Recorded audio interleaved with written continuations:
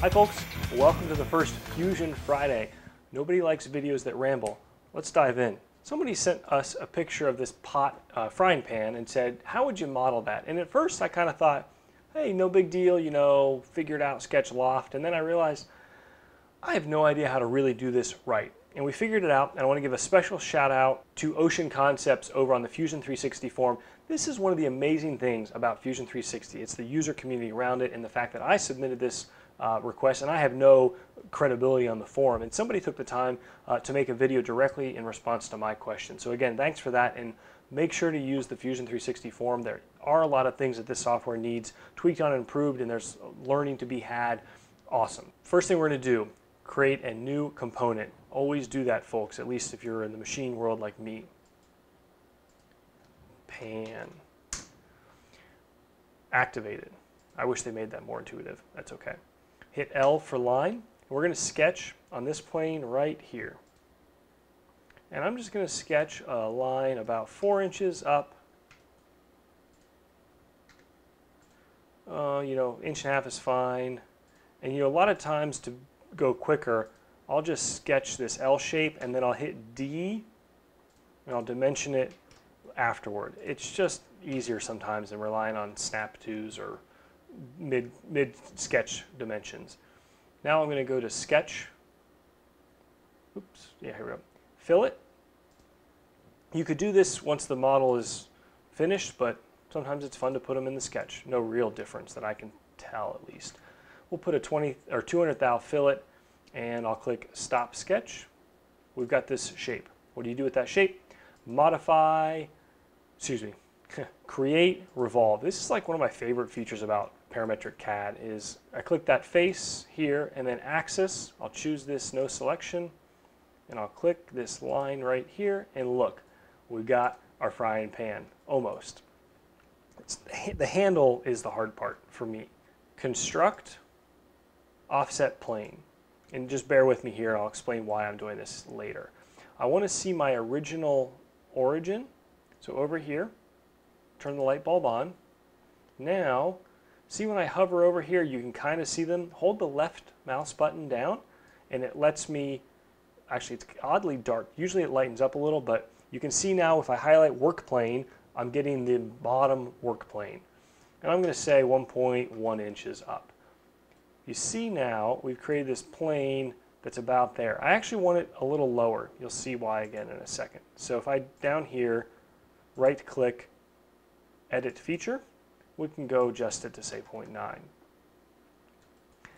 This, by the way, isn't going to necessarily be a perfect pot and pan or frying pan, but I think it's going to help you understand how to do it, and that for me was the big takeaway. What's interesting is this is less engineering, precision CAD, and actually a lot more artistic, which not good for me. I click the line tool, sketch a line, oops, my fault, stop sketch. Hit L for line. I need to pick that new plane that we just created. Perfect. And then sketch a line, doesn't really matter how long. And again, thanks to the Ocean Concepts on the Fusion 360 forum for helping me understand how to do this. You see we got this line through the pot, pan, I don't know why I keep saying pot. Now mine start getting blown to me. Click up here on this purple create form. Normally this is like verboten for machinists to go into this world. Create pipe. Click on the blue line, we get a pipe. 2 things to change. Right here under display mode, click on smooth display. Changes it to that roundish pipe. It's actually not perfectly round, I don't think. And end types, we want to change from open to square. Not intuitive to me because they're not square, but I guess I have to get outside of my comfort zone here. Click OK. We now have a hot dog. Let's fix it. Symmetry.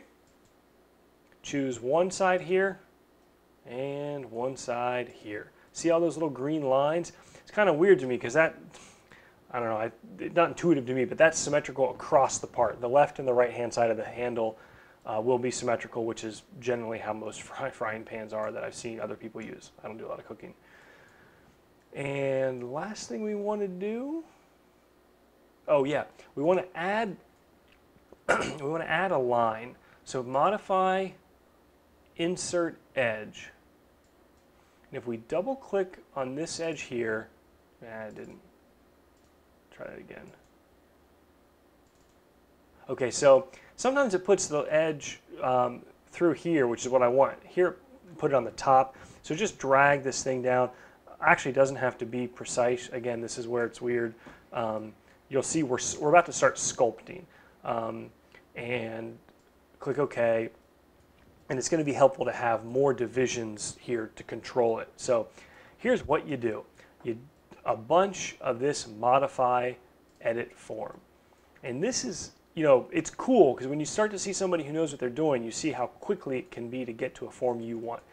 So our pan, it flared out more. So if you grab this line, and you'll notice because it's symmetrical, watch. We can drag it up, we can drag it out. And what I want to do, you got to pay attention. You've got so many different, I don't know, control points here. The arrows, the box, these corners. You can click on lines, faces, actual points. So too much control, but that's part of what makes this work.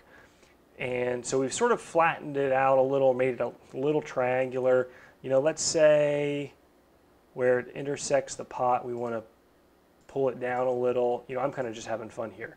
Again, I'm not a industrial designer. Actually, it wasn't terrible. Okay, and then let's say we want to flatten out this back part of the handle. Great time to talk about the most important selection thing ever in the history of parametric CAD. Dragging a box left to right. Notice that left to right only selects what you've fully drawn a box around. Go the other way, right to left, selects anything you've touched. Okay. What do we need to do? I want to fix my view here first of all. And let's, you know, how do I narrow this back into this repeat edit form? I think it'll be better, hold down shift, you can select a bunch and drag these in. Okay, that's not what I want because it's going, making an hourglass, so maybe we just do one at a time. No, how about this?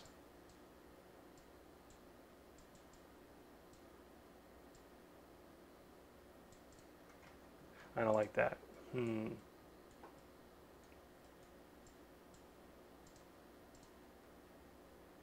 Oh, that's right. Remember, it's symmetrical, so we don't want to select, actually don't want to select the left and the right because it's going to go ahead and do that for us automatically. So this is better.